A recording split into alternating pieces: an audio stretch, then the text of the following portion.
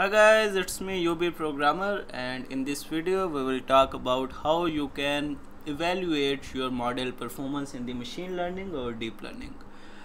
Before that, I want you to know if you are working on any custom project related to machine learning, deep learning, or in general Python, right, Django, Flask, anything like that, you can contact me on the WhatsApp or email to discuss about it, or you can fill out this form also. The link is in the description so that you can discuss about it. Okay, so let's get started with the video. And the topic of today is how we can evaluate model performance. So you can see we have many projects here listed down, but for each one of them the performance metrics can be different, right? Whenever you are working on a project, you have to decide a performance metric for that particular project. There can be two type of projects mainly. So one is regression, and the other is classification. In the machine learning there is clustering also, there is unsupervised learning also, but you can just search about that. But mainly two problems we solve in the machine learning or deep learning: regression and classification, and both of them has different metrics, so you have to search about it, regression and classification metrics. And if I can just write here example, yeah, I maybe probably get something about it. Okay, great. So if you are working on a classification project, now let's see an example of classification project.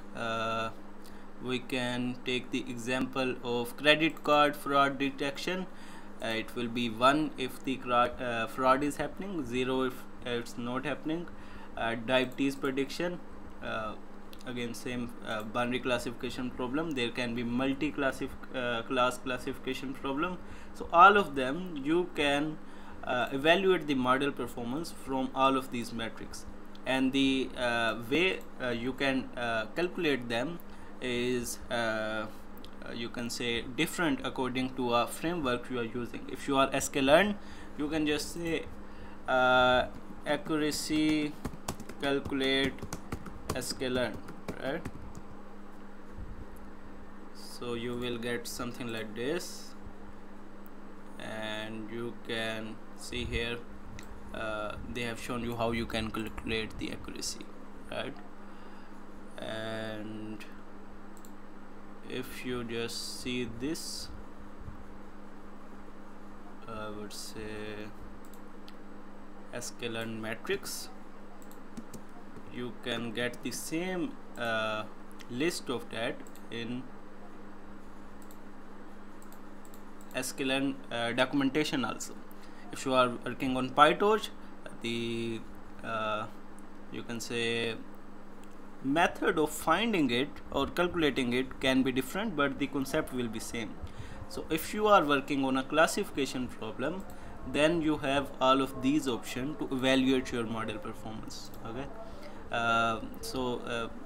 many of clients are like asking what is my accuracy for the model, and they are working on the regression problem. So there is no way you can find the accuracy about a regression problem. So that's the like misconfusion, I would say. And mainly because of the accuracy meaning in the English language is like performance, right? So how accurate is your model is, we tend to like use it for the regression also, but technically it's not the same. For regression you have the performance metrics as listed this, right?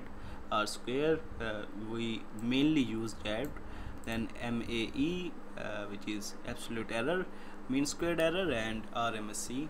These are quite mainly used one, and you can just search them in here also in the So for classification, all of these are your metrics, and you can just see how we can calculate them. For the clustering, you have these, and for the regression, you have these.